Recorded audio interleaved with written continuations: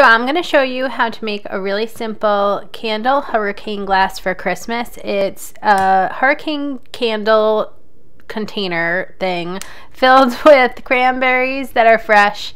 You know, leftover cranberries would be great for this centerpiece. A candle and some water around to make the cranberries float. So let's get to it.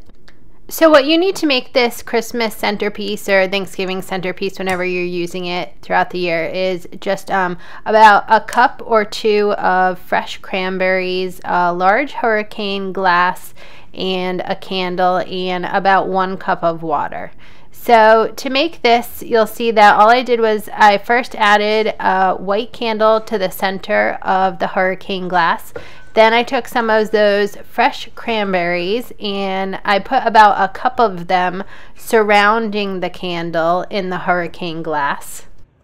And then I poured about 1 cup of water. I tried not to get it directly on the candle because I wanted the candle to be able to light up right after I was done. So I just used a water pitcher, or actually this is a plant water container.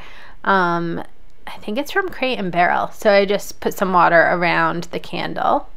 And so there you have it, a super easy Christmas hurricane candle holder centerpiece. Really, you could use it anytime fresh cranberries are in the store. I think it looks super cute and it brings a great pop of color to an entryway table like this, or to a holiday centerpiece feast, a holiday feast centerpiece. I'm losing my train of thought.